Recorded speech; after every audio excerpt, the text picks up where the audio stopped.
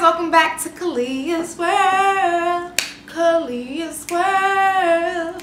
Hey guys, so today we are going to be talking about post-bac programs. Okay, so we're doing another medical school vlog, or another medical school video, because I haven't done one in a very long time. It's a new year, and I told you guys, we getting into it. We're doing everything. We're making it all happen. New videos every single week. So first and foremost, to get started, make sure that you like this video down below. Most importantly, make sure that you have subscribed to my channel. Go ahead and hit the subscribe button that's right on down below. And also make sure that you comment on this video, and even more, make sure that you follow me on all of my social media accounts. And let's go ahead and get started.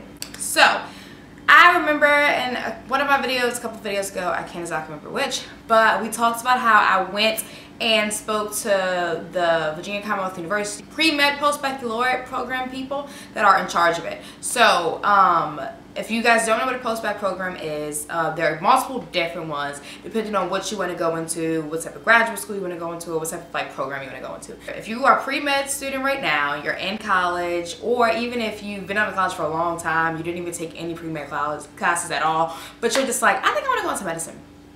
I think I want to be a doctor now. Post-bac programs work for people like that. They also work for people that have taken pre-med classes all throughout undergrad and are now looking for a way to even make themselves a better candidate to get into medical school. So if you have never taken a science class, really, you are not on the pre-med track in undergrad, you do not know anything about that, but you decide that you want to be a doctor now, there are post-bac programs that are typically 2 to 3 years, and with those, taking intro level biology, intro level chemistry, physics, all that good stuff that typical pre-med students take. And that's a 2-year program, because obviously you have like 12 classes that you have to take just in order to make yourself even a candidate for medical school. Now for the post-bac program that I want to do, and for other students that are pre-med in undergrad right now, or that were pre-med in undergrad and just graduated, or are just trying to figure out what the heck, I want to get into medical school, I don't know if I'm the best candidate, or I know I'm not the best candidate, or things like that, or I think I need to make myself a better candidate for medical school, post-bac programs are for you also. So there are multiple different scopes of post-bac programs. Some post-bac programs are associated with medical schools, some are not at all. Most post-bac programs in general either have a 1-year or a 2-year option.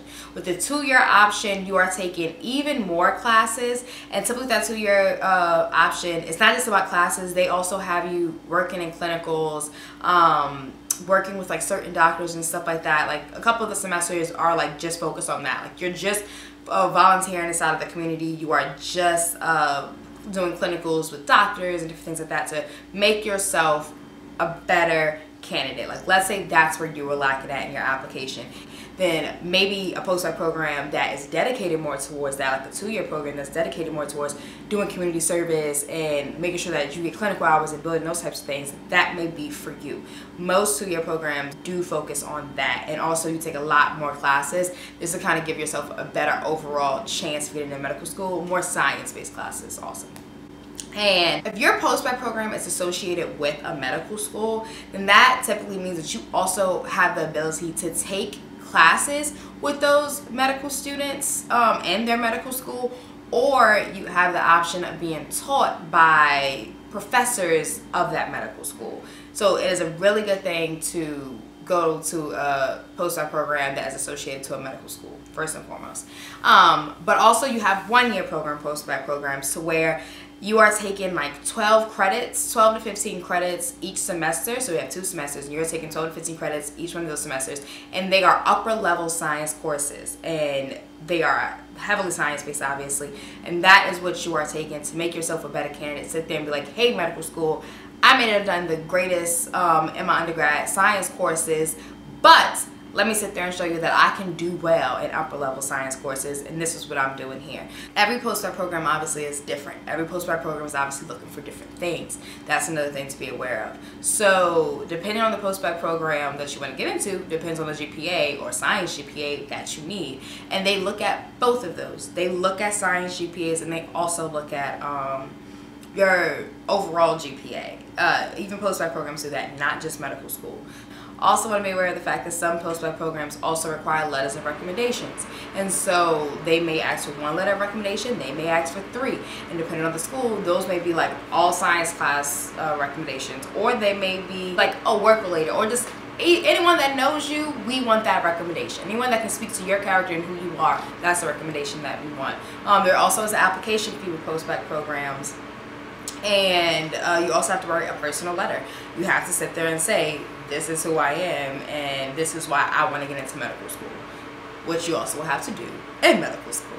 And then another thing that goes with every single post-bac program is that you have got to take either the GRE or the MCAT. Not every post-bac program accepts the GRE score as a test score to determine whether or not you can get into their post-bac. Most post-bac programs do require you have taken the MCAT in order to get into their program. Now, when I spoke to the VCU post-bac program, they do accept the GRE as a score. And since I do want to go there, what I decided to do was let me go ahead. And what they also recommended was like, the MCAT is harder to take. Obviously, the MCAT is a harder test, it's a longer test, it's a more expensive test. And every single time that you apply for medical school, you will have to show every single MCAT score that you have ever taken. So let's say you take the MCAT now just to get into the post-bac program and you don't do that great on it, but then you do it as a post-bac program and you take the MCAT again and you do well. That's awesome that you did well on that second one. But you will still have to show what you got on the first one that you took also. And you may have to answer to that medical school of why did you do better on this one than you did on that one? What exactly changed? Another good thing about going to post-bac programs that are actually associated with medical school, most programs that are associated with the medical school have some type of deal laid out to where if you do well in that post-bac program, you may have a waived application fee for their medical school. You may have an automatic interview for their medical school, or even some of them, you may just automatically be accepted into their medical school if you do well in that program. I really hope this video was helpful to someone out there. That's the goal. So if it was helpful for you, go ahead and give it a thumbs up. If you have any questions, feel free to comment below, DM me on my social media, anything like that. I'm definitely here, and there'll be more videos coming out, but like where I'm at, what I'm doing, how I'm studying for the GRE, the MCAT, whatever.